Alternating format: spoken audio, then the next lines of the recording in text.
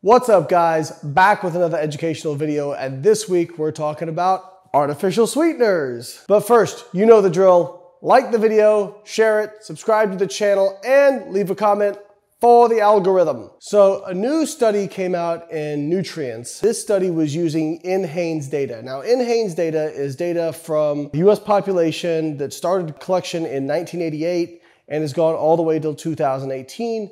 And they do some pretty detailed dietary recalls amongst a pretty broad population.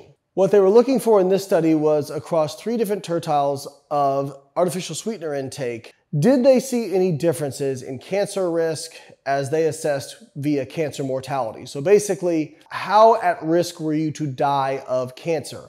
And what they found was that artificial sweeteners had absolutely no association with cancer risk as expressed as cancer mortality. Now that's kind of jumping to the end, but let's talk about a little bit more data that they found that might explain why we see some of these associations with cancer in some of these other studies, like for example, the Nutrisanta study out of Europe. I think one of the things to really keep in mind here is they did show that people who consume artificial sweeteners are more likely to be obese, they have a higher BMI. That may look like, oh, artificial sweeteners are causing people to become obese, and if people are more obese, that may contribute to cancer risk. One of the things to keep in mind is whenever you're looking at association data or epidemiology is there can always be the case of reverse causality. Instead of artificial sweeteners are causing people to become obese or overweight, it could be that people who are overweight or obese are simply more likely to consume these substances. And in fact,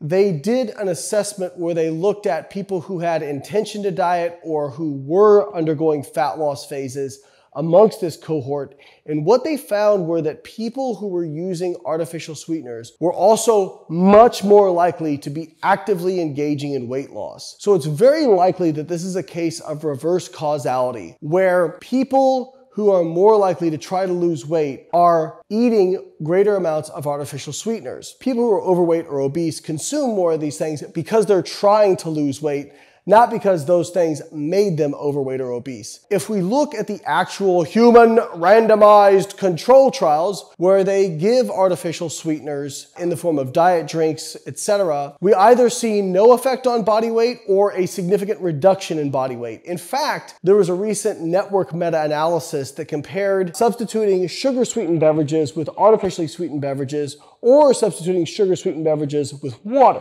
What they found was that substituting sugar-sweetened beverages with artificially sweetened beverages led to a reduction in energy intake and actually significant weight loss. What was interesting was substitution of those same sugar-sweetened beverages with water did not lead to weight loss. And when they compared artificially sweetened beverages to water head-to-head, artificially sweetened beverages actually outperformed water for weight loss and I think a reduction in blood pressure as well. Am I saying that diet sodas or artificially sweetened beverages have some magical fat burning effect? No, I'm not. Of course they don't. They simply may cause people to consume less energy. So what might be likely is people who are likely to pick sugar-sweetened beverages also have more of a sweet tooth, and if they don't get it from those sugar-sweetened beverages, they will fill that void elsewhere, which may be why substituting with water does not lead to a reduction in energy intake with those people. So for those people, substituting artificially sweetened beverages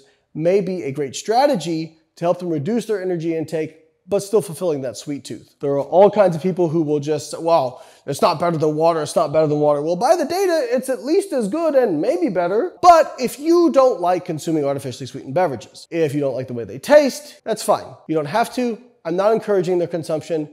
You certainly don't need to take them in. They might only be better insofar as if you have a sweet tooth, it helps fill that, whereas water might not. But if you like water just fine, water is perfectly fine to consume. But based on the latest, most highly controlled studies, there does not seem to be negative health effects from artificially sweetened beverages that we can point to, and that includes the data on the gut microbiome, which I have addressed multiple times. All right, guys, hope you liked the video. If you like these breakdowns on studies, make sure you check out my research review reps. Every month we break down 5 studies in exercise and nutrition and make them super easy to understand and very palatable, put it in layperson's terms, and give you the information you need to know. Click the link in the description to sign up, and I'll catch you guys next week.